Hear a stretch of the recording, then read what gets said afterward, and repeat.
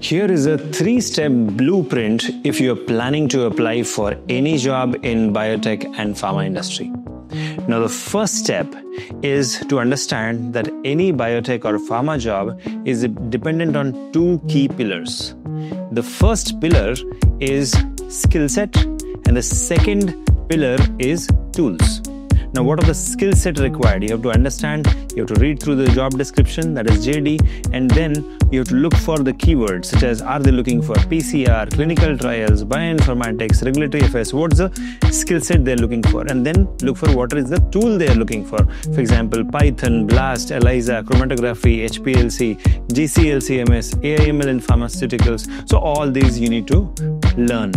Now, the second step will be learn and practice with the HOT method. That is a hands-on training method. Now, there are various places you can get hands-on training.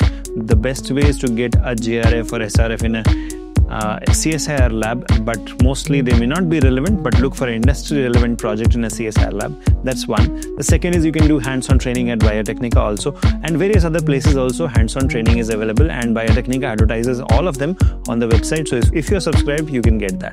The third step will be reflect all these new skill set and tools on your CV. And if you have followed these 3 steps, now is the time to apply for new jobs. So in last 24 hours, Biotecnika has posted several vacancies in several biotech and pharma companies, starting with Tata Medical Center, TMC, which is hiring freshers for clinical research coordinator job, and they're hiring for BSc Biological Sciences. You can apply online on Biotecnika. Then we have a government job alert. UPSC has opened recruitment for junior scientific officer, and it's a very high salary job. You can apply online at Biotecnika. The third one is Accenture hiring for life science regulatory affairs system associate job, and again you can apply online at Biotecnika. Then we have government DRDO DRL life science paid internships, and this is again available on Biotecnika. You can apply online.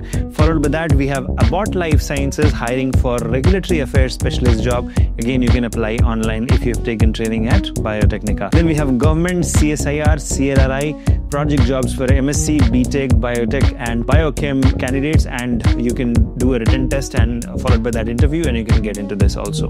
So I told you the blueprint, I told you where the vacancies are. Now you have to get started. So let me know in the comment section, are you going to apply?